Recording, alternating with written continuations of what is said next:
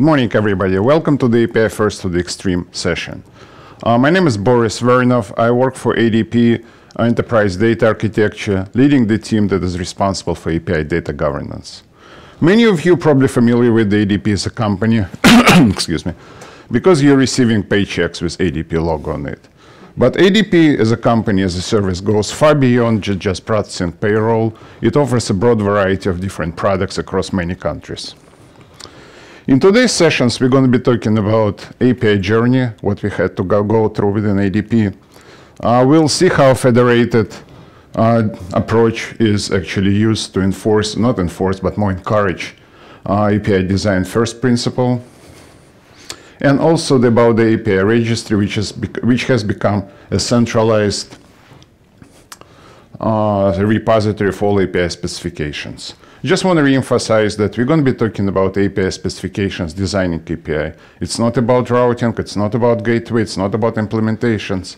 It's basically how API specifications driving the entire infrastructure. As we used to say it, ADP data is our middle name. So naturally, the ADP strength is data. And here's just a few examples of the services that are covered, or areas that are covered by ADP services. Before I started working for enterprise architecture, I was a part of the ADP Innovation Labs, and that's actually where API journey has begun. One of my former colleagues who still works for Innovation Labs told me that once he was presenting at the conference, and he was asked, how can you put ADP and innovations into the same sentence? Well, I have to tell you that for the past few years, ADP has been transforming from a service company that uses technology into technology company that actually provides services. And I think we've been very successful on this journey. So as a technology company, ADP grew through acquisitions. It acquired different smaller companies with their products, very often with their own client base. And needless to say, those products had different platforms and technologies. And as a result, it became very difficult to integrate across multiple products. So the answer to this was naturally APIs. So let's try to make sure that every product exposes APIs, so all the communication is done through the API. And at ADP, we're embracing the ADP first, ADP design first approach, where specification comes before implementation. We already kind of mentioned earlier during the general session that API first design. So in ADP, we're trying to invest very heavily into this because we believe in the long run it's going to benefit. Although it does seem like a bit of an upfront investment, but I think it benefits in the long run. APIs are mapped to business use cases rather than UI. Again, ADP consists of a variety of products. Many products overlap their functionality. They may have slightly different data models, slightly different implementation. API should be universal. It shouldn't differ from one product to another. API is designed for backwards compatibility and reusability. In today's fast-changing world, we don't want to release a new version every 3 months. I mean, if we have to, we will, but we try to design so it has a long, at least relatively long life. They're self-descriptive and testable. And most importantly, the API specification is a contract, which is a fundamental principle of the API design first. Once the specification is defined, both consumer development team and provider development team can work together simultaneously, developing creating the implementation of it. So when we engaged in these different products, I said different teams started producing documentation. And needless to say, they chose, as the platform, they chose their own formats. So documentation was all the way in totally different formats, including Word documents, cocktail napkins, emails, you name it. And the initial result was not exactly as we expected. So the initial result was when, some disconnect between provider and consumer because specifications were not what they're expecting to. So the next step naturally would be, what do we need? We need API governance. And that's where, again, this is the next step in our journey, where we started investing into creating API governance. What are the basic principles of the governance that we adopted? We use the notion of canonical API, and I say one capability, one API. We already had some earlier general sessions, reviews of capabilities. So in ADP, specifics of ADP is that we had, I said, multiple products. They may overlap functionality, so they may treat the same capability different. We want to make sure it's not the case. We adopted a single documentation platform, JSON schema to describe the payloads, and open API specs to describe the specification. It's interesting. I've been to many conferences, API related, and very rarely I hear about JSON schema as the payload. Because everybody's talking about URI, security, endpoints, routing. I mean, it's all great and useful stuff. But I think it's in a heavily regulated and complex industry, and sorry, I apologize for the technical difficulties. In a heavily regulated industry, it is very important to have a predictable payloads, and both on request and response side. Because again, you need to know what data to expect, what data needs to be submitted. So naturally, we are being relatively heavily regulated as the payroll and human resources company. So we are investing a lot into definition of our payloads. We also use the event sourcing, meaning that every provider is publishing events upon making any changes in their respective system. So we can enable future audit trail, we can data mining, and timeline continuum. Again, in today's modern UI design, timeline continuum is a very important aspect. Here's a basic just diagram that represents the flow, and it shows again the request is made, the provider would save the updates and the response, and then publish notification.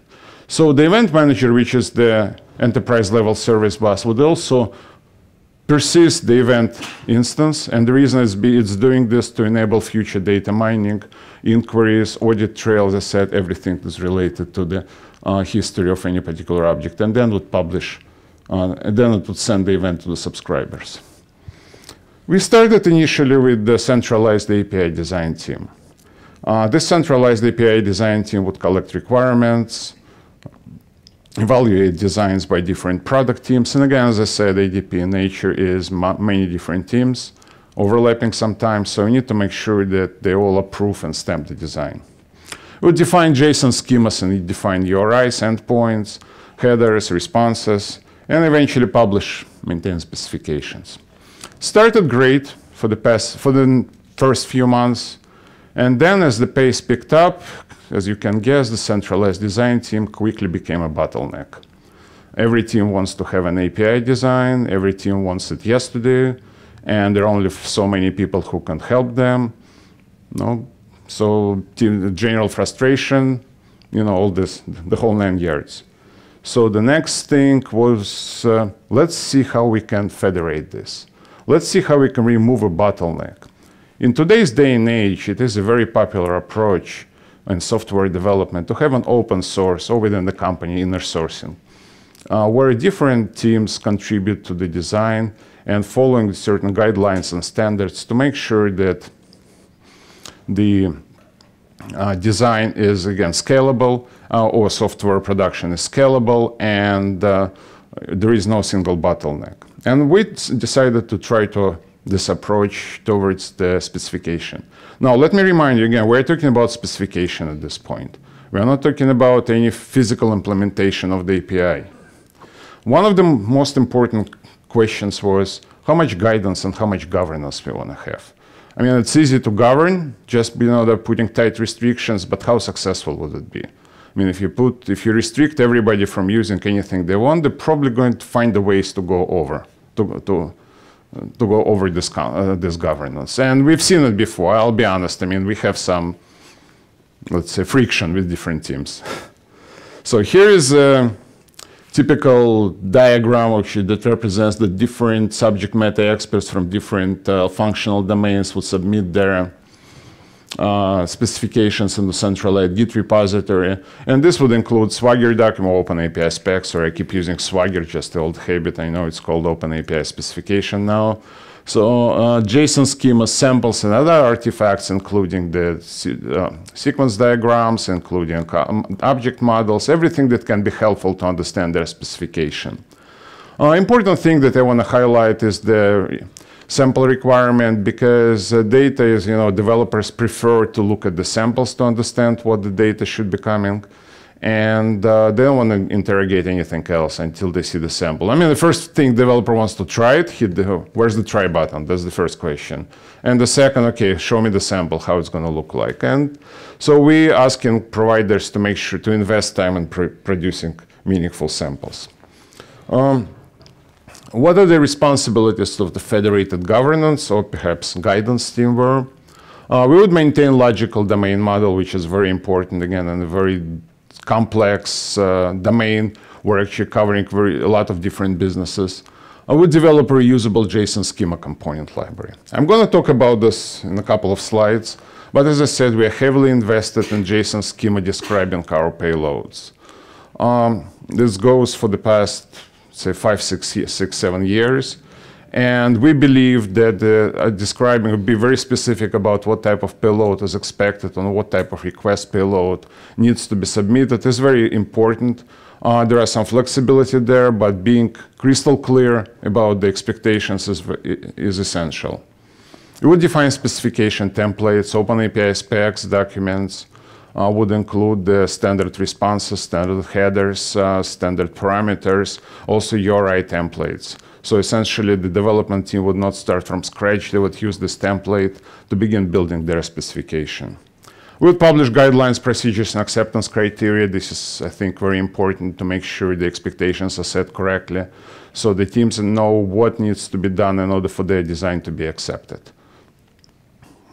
Educate and guide product teams. Again, no matter how good your documentation is, not everybody always reads the documentation. So again, you need some live sessions, live lessons just to introduce how things should be done. We would manage Git repositories by reviewing pull requests and approving or rejecting them, and eventually publish the API specifications. Sounds simple so far. Kind of. The API product team, what were we doing? They would clone the Git repository, which included all APIs that were defined so far by different teams. We are not restricting from anybody viewing any APIs within the company, so it's all publicly available, publicly inside the company. They would define JSON schemas and samples based on the guidelines and templates, define Swagger open API specs documents based on templates. As I said, just replace the URI placeholders with their own values and the parameters names with their own names. Submit pull requests to the main repository. That was a general flow, but let me talk a little bit about the component library, as we call it, reusable Lego blocks. As I said, very heavily invested into JSON schema. JSON schema describes everything, and we figured out that we want to make sure that the APIs have a consistent look and feel. Again, historically, different companies were acquired by ADP, different philosophies, different methodologies. But we want to make sure that when the customer that consumes ADP APIs switches to one product to another, sometimes they may not even know they're switching. Or they buy additional service, they don't have to go through the learning curve again, learning new API philosophy. So we want to make sure that APIs within the company have consistent look and feel. We have more than 500 components. This number keeps growing, and they cover both primitive and coarse business. This is a living and breathing organism. It's maintained via inner sourcing, pretty much the same way how specifications are maintained. So the different development teams can submit their proposals. They can review the API. They can request additional building blocks. They can request some changes, or they can comment on. And this library is indexed and searchable, so the development teams can always look and see, okay, here is the component that I need. If I want to build the API that involves somebody's address, here's the address definition. I don't have to reinvent the wheel.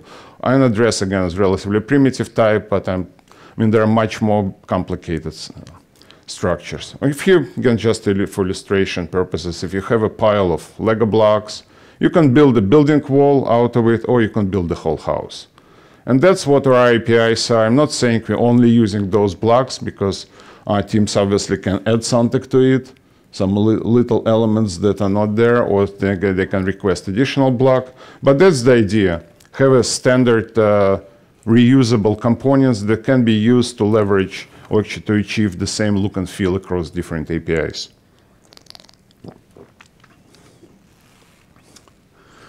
This snippet of JSON schema shows a relatively simple structure of the basic person type that has the properties that are relevant to a person object that can be used across multiple domains. And this slide shows actually extension. You see where it's using the base person as an extension, and it adds additional attributes. Let's say the human resources require additional attributes in order to be able to comply with different regulations and also put some information to the system. So it's a pure extensibility model where you can take this existing component as a base and extend it with additional attributes. This slide shows the specification template. Apologize, probably a little bit hard to read. But the idea is that this specification template, it's fully loadable into Swagger Editor. We just show it for the illustration purposes into Swagger Editor. It can be, the teams can develop their specifications using any tool of their choice. That's one of the main principles we want to make sure we follow, because it's a large company. It's about 60,000 people, a lot of different development teams and products. You can't push the same development environment across. We have a variety of technologies, Java, .NET, Node, everything. And so we can't push the same tool. So we decided that as long as they produce specification that is compatible with Swagger, we are fine with that. And we also introduced a lot of extensions to the Swagger and build our own Swagger UI that actually supports these extensions. A couple of words about API specifications. We, to some extent, treat it as code, or actually making sure it is machine readable. As a result, it's sent through the build-in packaging process. What does it build-in packaging mean in the sense of API specification? Well, essentially, if you saw previously, there are a lot of references referencing standard types. So all these references are resolved. All this, we call it flattening process. So we flatten schemas, we flatten specifications. So the schema is single file, single downloadable file, as well as specification is single downloadable file. We purposely keep schemas and specifications separately, mainly for performance reasons. Also for some downstream integrations, they only require schemas. They don't care at all about the OS specification itself. They only need schemas, so we need to keep it separate. They deploy to multiple environments. Why would you deploy specification to multiple environments? Well, simply because, again, we make sure they're machine readable, so they're used by different infrastructure components, those like API gateway, and additional enterprise service bus that needs the schemas to validate the payloads, as well as the public layer of public exposure API, where we're actually exposing APIs to the marketplace to monetize them and support external customers. So honestly, we're still debating to some extent whether it's a code or documentation. And I would say in many cases it's both. It is something that it is documentation as far as the development, as far as the API design team is concerned, and it is a code or machine readable as far as the different infrastructure components are concerned. I mentioned API Registry in infrastructure. So what is that? We already saw this chart where it's actually this diagram where the different subject matter experts or different teams submit their design into centralized repository. But now imagine this is not in a vacuum. This is a part of the overall API registry where it's actually feeding the API registry that includes the static content server, includes MongoDB with all the information, and also, most importantly, it exposes its own set of interfaces, its own set of system APIs, where different elements within the system, such as service bus, proxy, marketplace, permission store, can all access these specifications and make or build certain logic based on it. Also, on the other side, there is a UI that different teams can browse. It's actually, we call it hub or browser, API browser, where different teams can actually browse the repository, see what APIs are defined, what are the specifications, what are the schemas, what are the examples there, and very often they realize they don't even need to define a new API, because guess what, this API is already defined. It's a canonical API, so it addresses canonical capability. Therefore, they're saving a lot up front because they don't need to reinvent the wheel. Here's the few statistics after started a few months ago. And as you can see, the red bar represents actually the federated mode, while the blue bar represents the old style. And you can see the efficiency is much higher. And just to wrap it up, I would like to kind of go over the top 5 points that we learned over our journey, or rather 5 lessons. Invest or embrace API design first. It really pays when you do this first. And although it does sound like a bit of an upfront investment, it really makes sense. Collaborate and contribute to the API design. There is no single team that has enough expertise to build it within a large company, so you always solicit input from other experts. Strive to maintain consistent API look and feel. We do it through the reusable component library and templates. The choice how you do this is yours, but it is very important to avoid learning curve for to avoid steep learning curve for the API consumers. As a governance body, try to guide rather than govern. Again, if teams contribute to the governance model, most likely they're going to adhere to it. If you just push governance down, it's questionable. And again, use API specifications to drive the infrastructure, make sure they're machine readable. It's not just for the human consumption, but also for the infrastructure. And with that, I would like to thank you very much for your attention. Here's my information, should you need to ask any questions. Thank you again.